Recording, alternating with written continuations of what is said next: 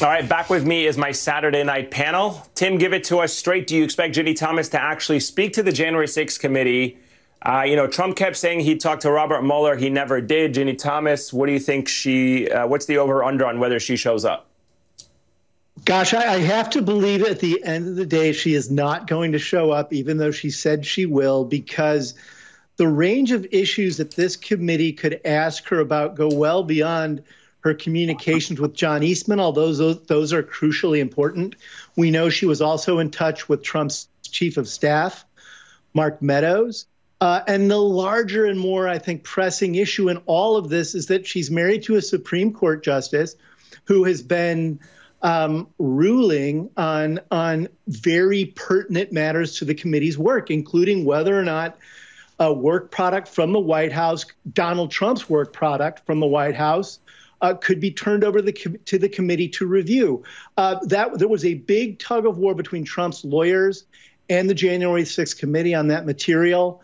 It went all the way to the Supreme Court. The Supreme Court said it had to be turned over to the committee with one lone dissent on that, and it was Clarence Thomas. So you have Clarence Thomas ruling on central issues in the committee's work, while his wife is behind the scenes, at a minimum, egging people on to continue to disrupt and undermine the results of the 2020 election.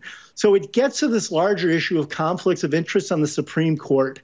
And John Roberts needs to do something about this. This has been percolating along in a light way about financial conflicts of interest on the court and whether or not the justices needed to disclose more about their own finances and what they owned pertaining to cases that came before the court.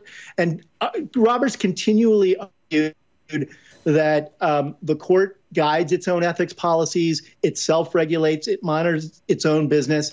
And now you have this big, ugly car crash of Ginny Thomas and Clarence Thomas sort of jointly blowing through most sensible conflicts of interest issues. So it's got to be addressed, and I don't think she will address that if push comes to shove.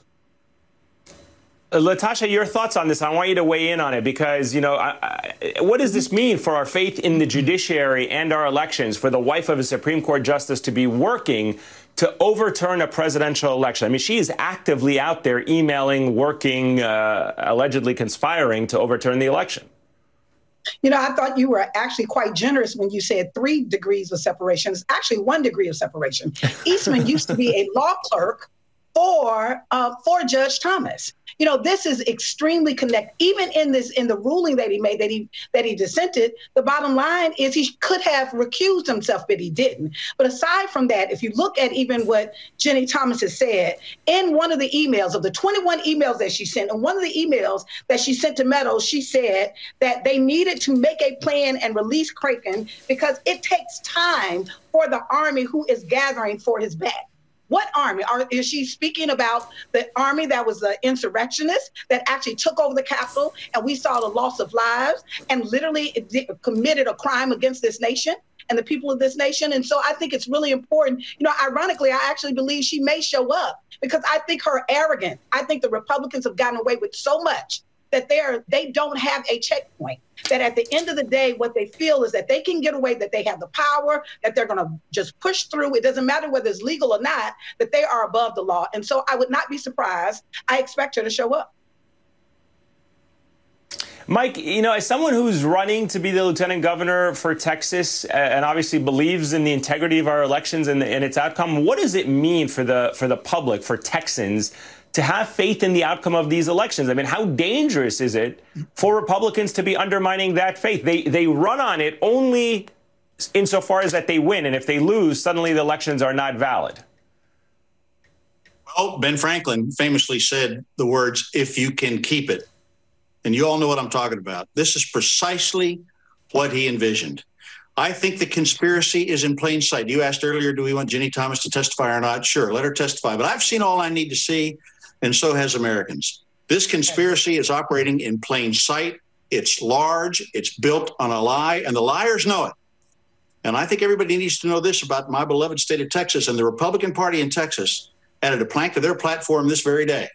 to say that Joe Biden is not the president. Now, what that means is if you're a politician in Texas, you must lie. You must now lie if you want the party's support. It's absolutely absurd. And we know what we must do. Now, I was born in 1961, and I've seen an awful lot of American history.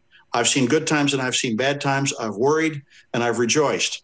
But I never doubted that our political leaders would betray their oath to this Constitution in this country, and they have. My opponent, Dan Patrick, has lied through his teeth for the benefit of winning his next election, and I believe disabling democracy. And now, testimony or not, lawsuits or not, criminal culpability or not, we know what we must do.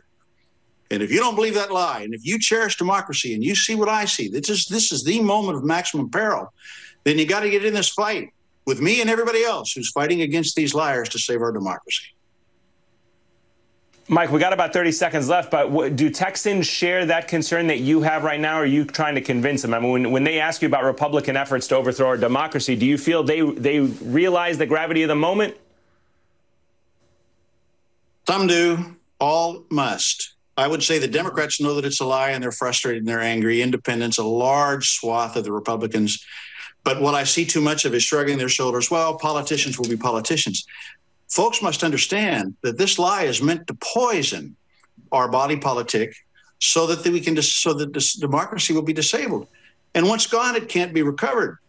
And why leave anything to chance here? People need to get off the sofa and into this fight. Now, I'll tell you that the momentum is growing because of these hearings, and we're going to make sure that people get in this fight. And I do hope that people join me and all the other candidates. Mike, our best of luck to you, and we'll hope to see you back on the program as Lieutenant Governor at some point. Mike, LaTosha Brown, Tim O'Brien, thank you so much for your time. Greatly appreciate all three of you joining us this evening. Thank you. And thank you for making time.